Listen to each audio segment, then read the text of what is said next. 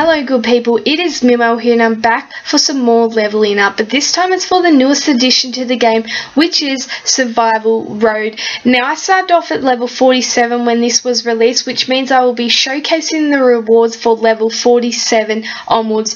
Very similar to what I did with the player levels, but this time of course it's for the Survival Road, which as you can see the majority of the rewards you get are the drug kits, your elite item tokens, your armory parts for upgrading your weapons, and survival markers, which can be spent in the supply depot in the Survival Road tab. Of course it will get you epics, ultra rare weapons, characters, trainers, and all those good things you find in your supply depot. Now when it comes to Survival Road, they capped it so you can only go up one level per day, which would be 7 levels per week, and so on and so on.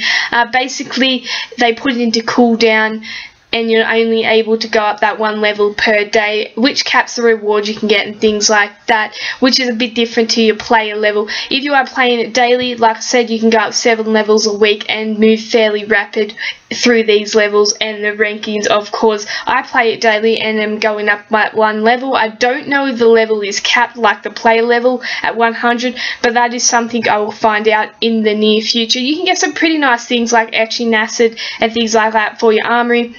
So it's not a bad little addition to the game, and it's something else to play on. But you can also lose your level if you don't move up a level in 7 days. They will actually decrease one of your levels.